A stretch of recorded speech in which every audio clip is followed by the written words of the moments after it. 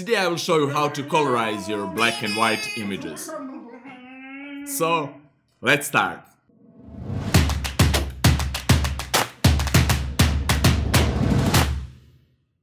Hey guys, it's Nemanja and welcome to another really fun episode. Today I will show you a few different techniques how you can colorize your black and white photos. So without further ado, let's the fun begin.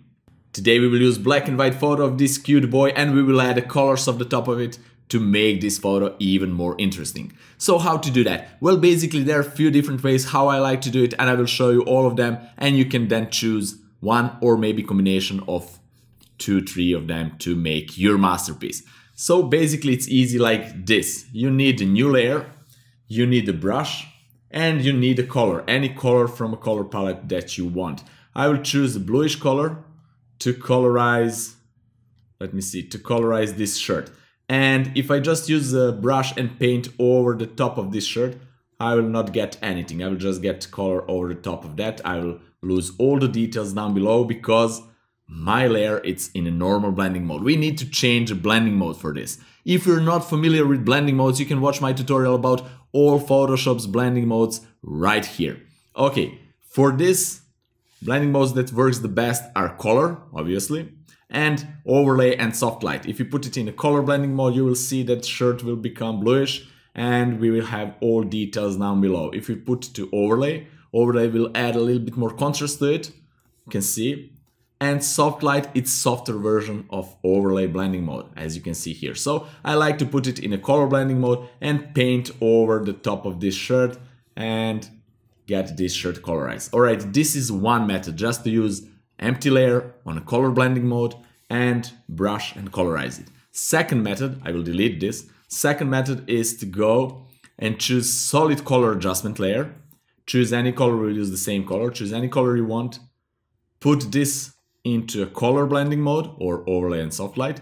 And now go here, invert the mask, Control Command I, and do the same. Just paint over the top of this shirt. Okay.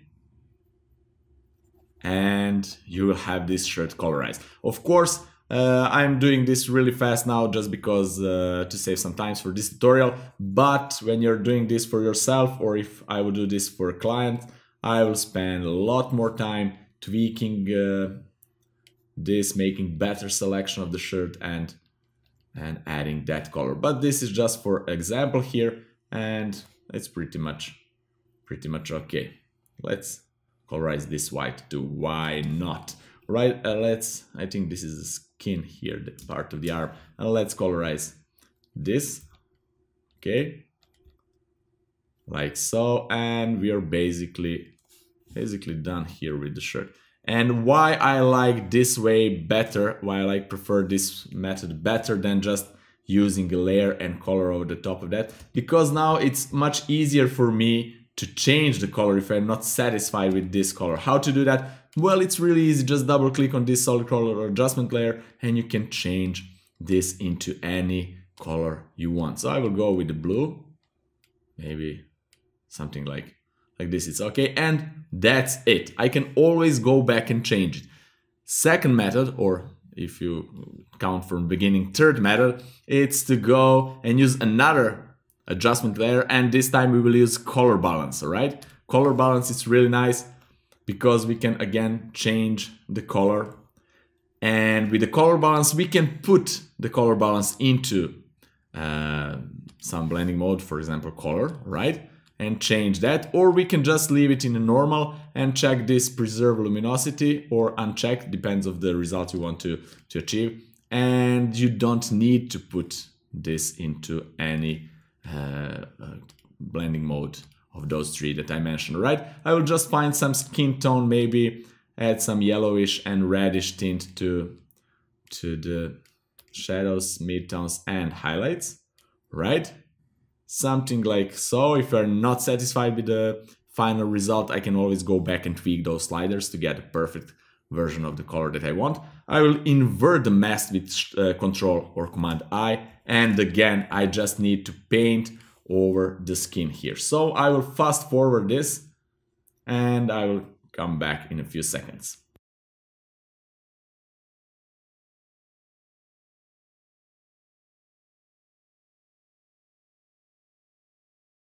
Alright guys, that's it, and if you can see here, I painted across the hair here, eyebrows, and part of the hair here, and so on and so on. And now if you want to tweak this really nice and fast, I will show you another great trick how to do it. Just double click on the layer here, and I will use the Blend If tool. If you're not familiar about the Blend If tool, it's really powerful tool in Photoshop. Please watch my tutorial about that right here. Okay, I will not cover the Blend If here in this tutorial. I will just go fast and do the thing. I will go to underlying layer and I will protect the shadows from the underlying layer. So that means that I will protect the shadows from this background layer down below. Okay, I will go and move this and press and hold Alt Option key and just separate this to have this nice gradual transition, right? Like so. And this is before and after. As you can see, the shadows are now protected well, and I really like that. What I don't like here is the color of the skin, so I can always go here, double click and change some settings, tweak this if I don't like it. Let's go to highlights, maybe add a little bit more reddish, go to shadows, maybe reduce things like so. Of course, you can tweak this as much as you want, and sometimes this will work better.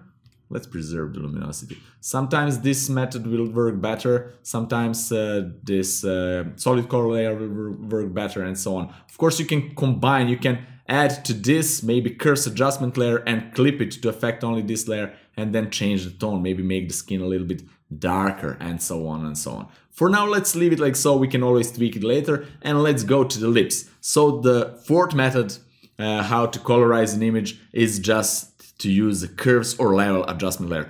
Actually, I prefer curves much better because I have more options with the curves. So I will use curves adjustment layer and I will go to the channels. I will go to red, I will add a red to colorize the lips, alright, some redness, and I will reduce the blue to add some yellow tint to it.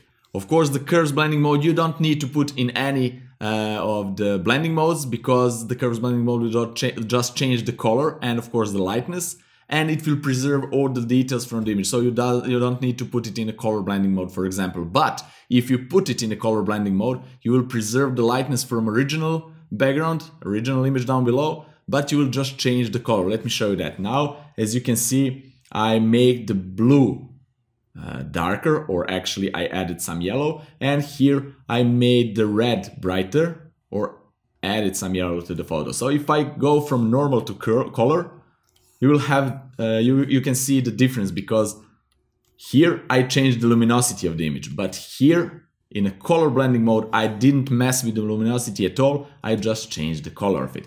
So I will go invert this mask with Control Command I and just go to the lips and colorize this. As you can see, I like these lips to be a little bit more reddish, so I will do that in a second, just to add a color here, and again we can go to curves and change this color, maybe a little bit more here and here. Of course, we need to spend a little bit more time, but for this tutorial, let's go to the green and reduce green to add more magenta to it. Maybe something like so, let me see, and I don't want so much yellow to the lips, maybe like so. Let me see. This is really nice. Alright, really nice combination of colors. We can go here maybe and tweak to add a little bit more. Let me see, just a touch. And now what I like to do, I'm not satisfied with the skin tone too much, but maybe like this is okay. Now what we need to do is to add some imperfection in a skin color, because skin, it's not one color, it's a combination of few colors. Some areas has more magenta tint, more yellowish tint, and so on and so on. What I will do here, if I'm doing this for a client, I will use some photo as a reference for a skin color, and I will try to play with that. But here I will go with a solid color adjustment layer, use a reddish or maybe pinkish tint, like so, put it in a color blending mode and invert the mask, okay? And now I will use a brush really soft, maybe 10% opacity or so, and I will add some color imperfections here, maybe even 5% opacity, and add some redness here to the nose, maybe here, around the lips here, then redness a little bit here and there. Okay, let me see, maybe a little bit of the redness right here on the ears, make this a little bit more.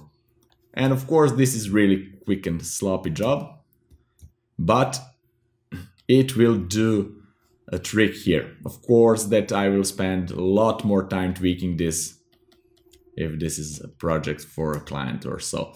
And this is really nice. It's looking much better than before. This is before and after, before and after. Let me show before and after. I like how this reddish tint, maybe in the cheeks here, like so. And this is too much, maybe here, just to add some imperfections. Of course you can add a little bit more of yellowish tint or even greenish tint and so on. And the shadows here, as you can see, we can desaturate. Maybe we can use hue and saturation adjustment layer, desaturate a little bit, invert it, and just paint with white, maybe 10% opacity, just to desaturate the shadows a little bit more. Of course, then we can colorize the eyes, use any of those techniques that I show you. I will use solid color layer. I like eyes to be maybe some brownish tint, like so. Put it in a color blending mode, invert it, and just paint here with a brown color, just this part. I will not paint the highlights. I will leave the highlights white, or even I will paint the highlights maybe to blue, because I think it's the sky in the reflection, but for now let's leave it like so. And I can use the same brown color with maybe just 10% opacity to colorize the hair, just to add a little bit of the color here, and maybe the eyebrows. This is just really quickly. Of course the hair, it's not so good. Well, let's delete the hair. Okay, and I will use new layer, solid color. I will use really dark, maybe like so, and then I will colorize, put this into color blending mode and colorize the hair with this. Okay, like so, why not? And of course we need to tweak this inside part of the skin a little bit more, but for this tutorial I will not do that. Let me see. This is really nice. Of course we can colorize the background. Let me just show you really quickly. I will put new adjustment layer down below, just above the background. It will be solid color, and I will use some bluish, really light bluish, like so, almost gray. Invert it, put it in a color blending mode, and with 100% opacity I will just paint here. And this is still too saturated for my taste. I will change it. And this is really nice, as you can see, really nice and easy. Of course we can put this into overlay blending mode. Why not? It will have a different result, better for my taste. Yes, I like it very much. Let's unzoom it. So this is really great. Let's group all those color layers into one group. Control Command G is the shortcut, and let's rename this color like so. And as you can see, guys, this is before and this is after. Before and after. Really nice result. And it's not perfect because this is really fast and sloppy job, but for this tutorial and for your understanding how to do it, this is really nice result. Of course, you don't need to use this only on humans. You can colorize anything in Photoshop. For example, you can colorize a dog or a car or anything that you want. I will show you how I did that on a dog. Here, as you can see, I have black and white photo of this really nice dog, and those are my layers. Here I used only the technique with the solid color adjustment layer, and this is before, this is after. We really impact this image by adding color to it. This is before, this is after. I really like the result here. Alright guys, that's it for today. I really hope that you liked this tutorial and that you learned something new from today's episode. Of course, you can use this technique not just to colorize your black and white photos, but to add some color imperfections or change some colors on your color images. Just practice, experiment, and have fun mastering this technique. If you have any questions regarding to this episode, please leave them in the comments below. I will be glad to answer them. If you want to support me on this channel to make it even bigger and better, you can do it by visiting my Patreon page. The link is down there in the description. Alright guys, subscribe if you're not already, ring that bell to get notified about the future episodes, and see you guys in the next one. Bye bye.